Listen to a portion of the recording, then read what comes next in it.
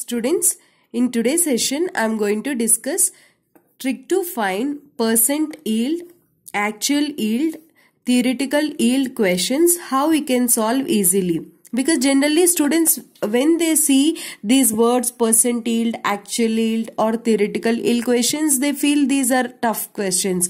But this simple trick, whatever I'm going to discuss now, which makes you confident, and next time onwards you are going to attempt these kind of questions without any confusion. Let us start this theoretical yield questions.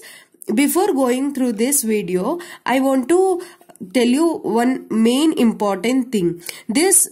What I'm going to tell you, that will make you confident and keeps this concept for long time in your mind. For example, A reacts with a B and it forms AB. Initially, 1 mole each of A and B are taken. What students? A is reacting with a B and we are getting AB. In this, A is 1 mole and B is also 1 mole. Clear? And 0.5 mole of AB is obtained. How much we got? 0.5 mole. What is the percentage yield of reaction? Just with a common sense, if you think that if 1 mole of A reacts with 1 mole of B, how much AB will get? 1 mole. 1 mole we get. But how much we got? Only 0.5 we got. 0.5 is exactly half to 1. Which means that 50% yield we got. We expected 1 mole and we got only 0.5 mole. Clear? What is the percentage then we got? 50%. 50%. This is called percentage yield. What is the percentage yield formula? See here. Percentage yield or simply percent yield equal to moles of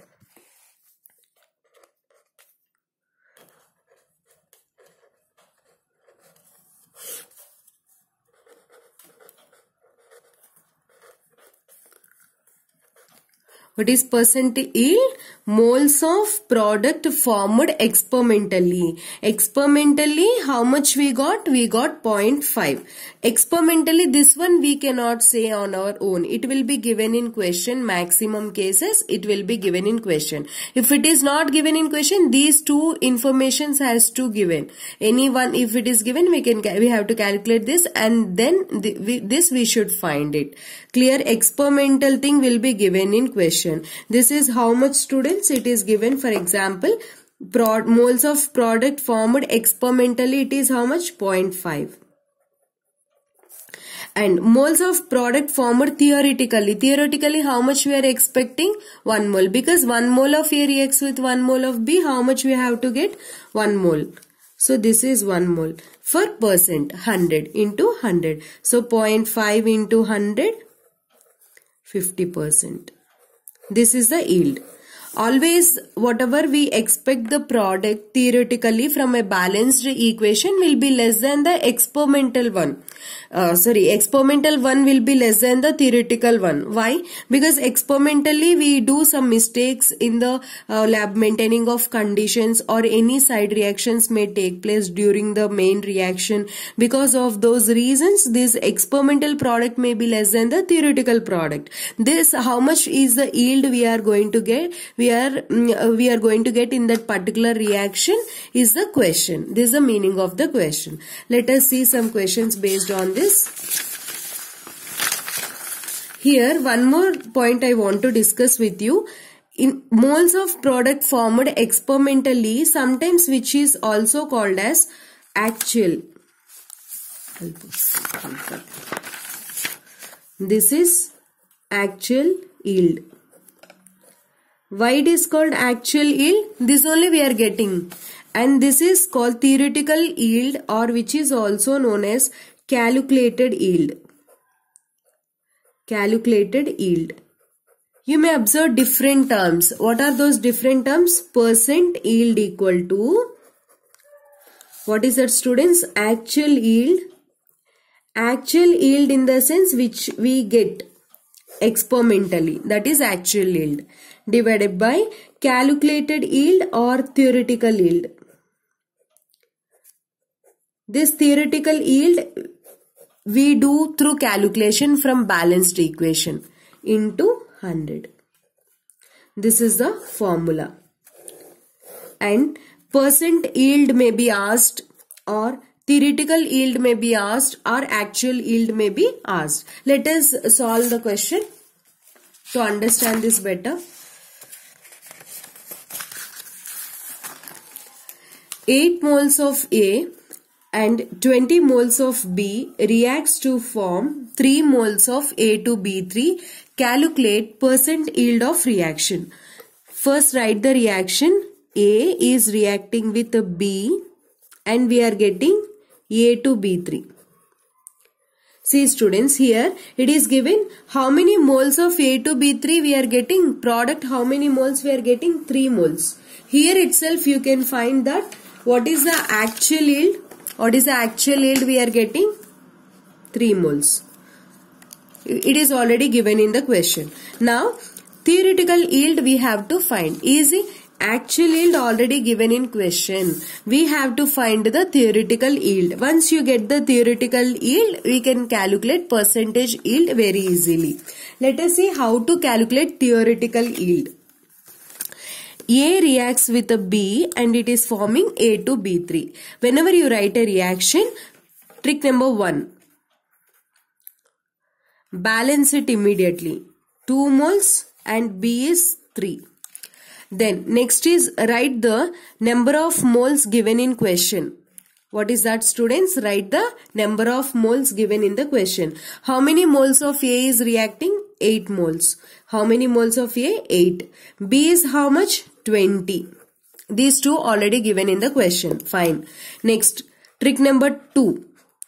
After writing tip number 2, tip number 1.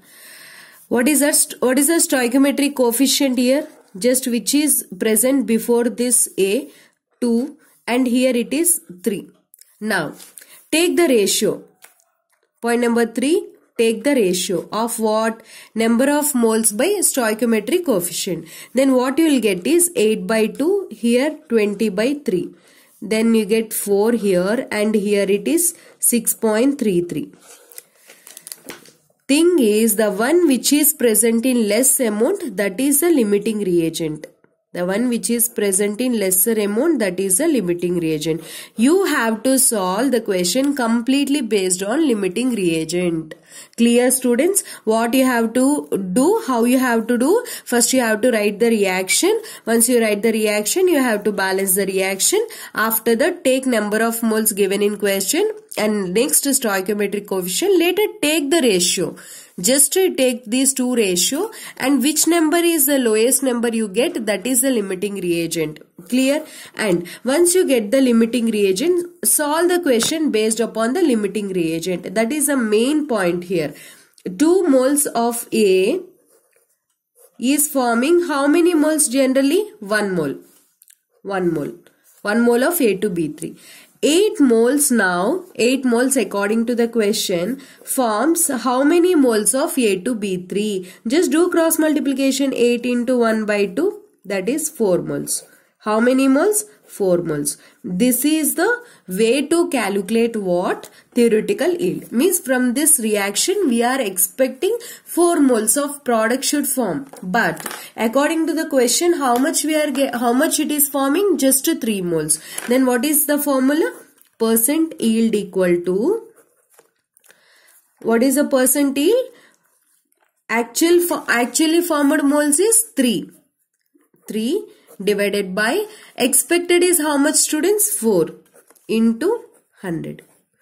Then 75%. Clear? Is it clear? See, what is the main trick here? You have to find the limiting reagent. Without finding limiting reagent, if you try to solve this question, that's it. You feel this is very tough question and you leave it. Now, see this one. This is a test yourself question I am giving to you.